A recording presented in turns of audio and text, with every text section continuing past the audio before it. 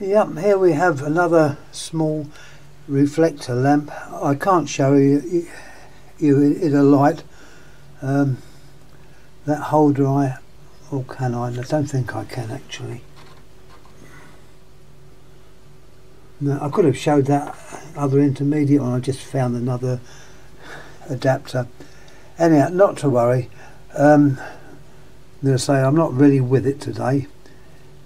This is by a company called Ormalight. There's the box it came in. A little bit of information at the top. The idea of the lamp's 40 watt reflector, blue 220-230 E14. That refers to the cap. 35 degrees, that's to do with the angle of the reflector, I believe. As I say, it's a name I don't know much about. I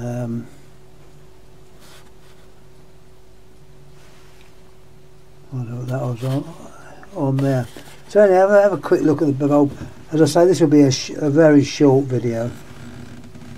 That's the lamp itself. It looks quite nice. Looks fairly well made.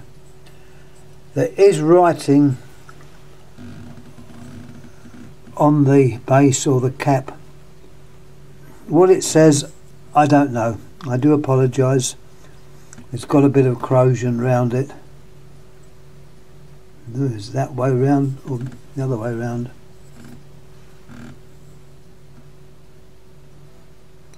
If it shows up on the video, I just don't know. It's certainly not very clear. I don't even know where it's made.